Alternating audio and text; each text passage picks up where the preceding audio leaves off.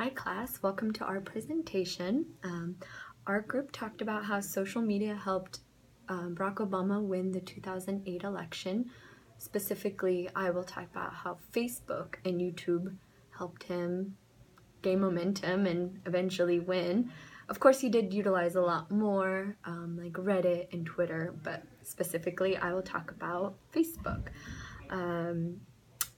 In 2008, Obama did hire a 24-year-old as his key strategist. His name was Chris Hughes. He was a co-founder at Facebook.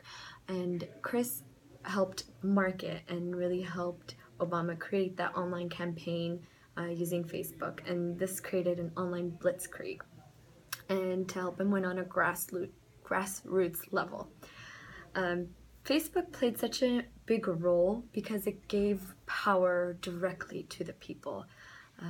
By organizing a team to focus on social media, Obama gained millions of supporters and millions of likes, which was just greatly more influential than any other kind of campaign or TV or any other aspect, because we are the like generation.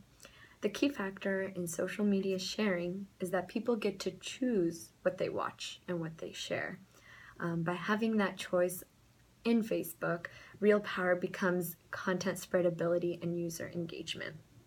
Basically, how likely are people to like and share your posts? And Obama was very successful in his content spreadability. Facebook became word of mouth for politicians, and people trust word of mouth much more than an ad they see on TV. This personal investment creates participation, and participation creates ownership.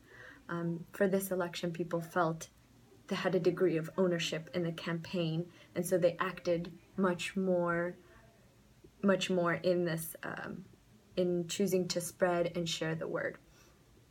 74% of internet users went online during the 2008 elections for information, according to Pew Research. And I'm going to show you quickly what Obama's Facebook page looks like now. I don't know if you can see all the details, but he has about 46 million likes on his page, and things are updated about every few hours, right? This was posted 3 hours ago, and we have another one that was posted a few hours even before that. So it is very active, and it is very engaged with the people. The second part is YouTube. YouTube created a second really big forum for Obama to gain momentum to win the election. By using free advertising, he saved about $47 million that he would have spent on TV advertising, which is a pretty big deal. Right now, Obama has his own YouTube channel. I'm going to show you that as well. This is his own channel, and it seems why people use Facebook or YouTube and they trust it more is that it seems more authentic than TV.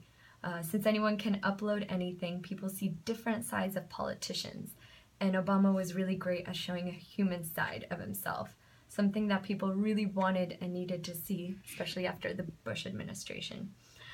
Now, as today, YouTube has teamed up with CNN to hold presidential debates, and you know, I would like to think that Obama's campaign had a big role in that.